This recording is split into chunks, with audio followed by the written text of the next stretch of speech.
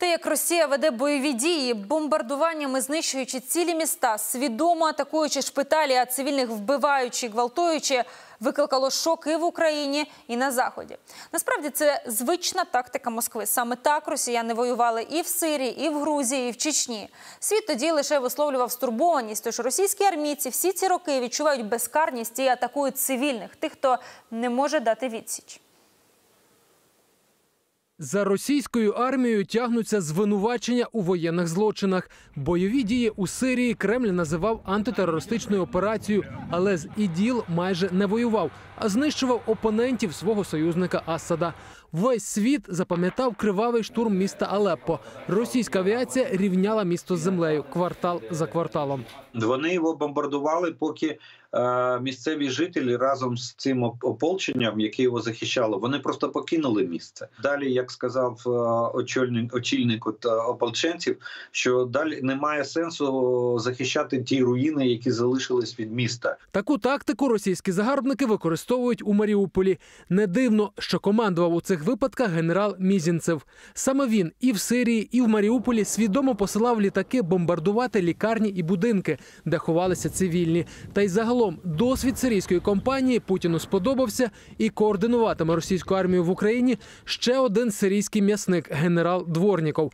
Саме при ньому васал Путіна сирійський диктатор Асад використав хімічну зброю. Перші цілі для бомбардування – це були школи і лікарні.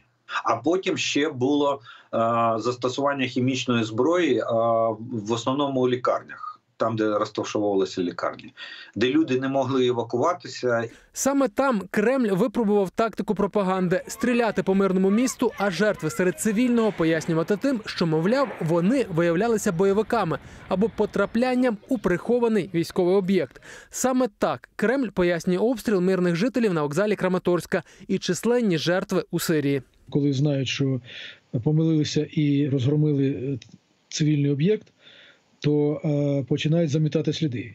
А побачивши, що це цивільні, зразу у них тоді наступні дві тактики. Або вони зразу стирають ті поспішні повідомлення, що вони знищили якийсь об'єкт український, або оголошують, що там були, як кажуть, легітимні військові цілі. Таку тактику росіяни використали проти власного народу у Чечні.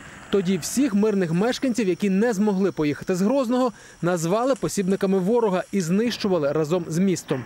Тоді ж російська армія закривала очі на дії власних солдатів і офіцерів, які грабували населення і нападали на жінок. Винятком став випадок, коли полковник Юрій Буданов викрав, зґвалтував і вбив чеченську дівчину Ельзу Кунгаєву.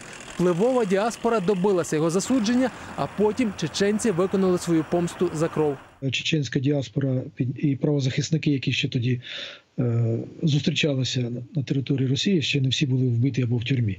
Вони підняли шум, і цього полковника Буданова засудили, він відсидів декілька років, а коли звільнився, то через деякий час був вбитий. Мародерство – не новина для росіян. Так само вони покращували свій матеріальний стан, коли напали на Грузію. Це політика, це не просто командири закривають очі. Це політика, був відданий наказ, що ви можете робити все, що завгодно. Головне утримати порядок і утримати ці позиції. Я був в Казбекі, в Грузії, там, де заходили російські війська. Мені розказували те ж саме, що сьогодні твориться в Україні. Вони теж витягали з домівок ковдри, матраси, розстрілювали курей, вбивали місцеве населення, хто намагався чинити опір або умовляв їх не забирати останнє. Це виглядає як середньовіччя, коли командувач давав своїй армії 3 дні на розграбунок міста. Світ змінюється, російські солдати – ні. Андрій Гетьман, факти ICTV, єдині новини.